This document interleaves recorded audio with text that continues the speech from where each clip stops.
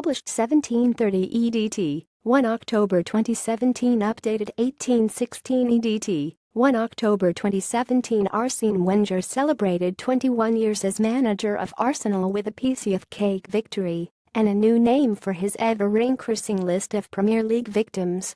Wenger has now beaten 45 different teams in the competition, one more than Sir Alex Ferguson, and, in truth, Brighton did not offer too much resistance.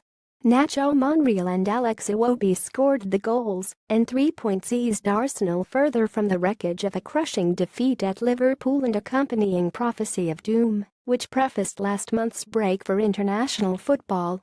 Arsenal's clash with Brighton marked manager Arsene Wenger's 21st year at the helm. Last international break was a nightmare, said Wenger. This one is a bit better. I would love to continue to play. I knew that after the game in Liverpool everybody would write us off, and I knew it just depended on us, how much we responded. We responded in a united way and have put some wins together and some good performances as well. Since a shaky start to the campaign and the Anfield debacle, Arsenal have 3 wins and a creditable draw at Chelsea from 4 league games. All without conceding a goal and mostly without Mesut Ozil, who was absent again with a slight knee injury. Nacho Monreal's goal helped see off Brighton, the 45th team Wenger has beaten. Wenger's team trails 6 points behind Manchester's Passengers, but an air of respectability is back and restless natives have been quelled for the time being. Less than a minute had passed when Alex Lacazette shook the frame of the Brighton goal from 25 yards. Alexis Sanchez was unable to turn the rebound on target. Goalkeeper Matt Ryan then denied Sanchez and Iwobi before Monreal scored a rare goal when Brighton failed to clear a free kick delivered from wide by Granit Xhaka. Sunday's win over Brighton means Wenger has now beaten more teams than Sir Alex Ferguson. Lacazette stretched to ensure Xhaka's Wenger did not drift out of play with a header back into the goalmouth, where Shkodran Mustafi's attempt was cleared by Shane Duffy. Hector Bellerin picked up the ball and went for goal, but his effort was blocked and fell for Monreal, who turned it through a crowd and into the net on the half volley with his right foot. Brighton claimed the ball had gone out of play before Lacazette's header, but manager Chris Hughton, having seen a replay, admitted referee Kevin Friend and his team got it right. For Monreal, it was a first goal in the Premier League for more than 4.5 years.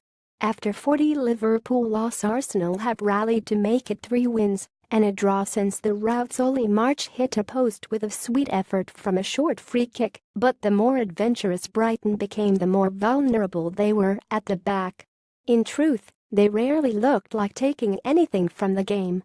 Aaron Ramsey ought to have scored a second before halftime as Arsenal defended a corner and sprung into a dangerous counter-attack. Ryan stuck out his right foot to foil Ramsey, but was beaten by Iwobi soon after the interval. Sanchez created the opening with a back heel and Iwobi converted. Arsenal have won their last 11 games at the Emirates in all competitions, their second longest run since they won 12 in 2009. It shows the skill he has, said Iwobi. He's capable of doing anything.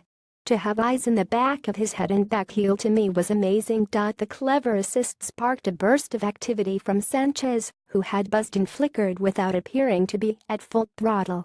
At his best, the Chilean can seize a game and shake it into a different shape. Here, he decorated the fringes with nice touches but never more. Still searching for his first Premier League goal since the summer of discontent, Sanchez was frustrated by a Lewis Dunk clearance and Ryan save. Perhaps his interest will be revived as Arsenal climb towards the business end of the table. Wenger says the international break has come at the wrong time for an informed Arsenal,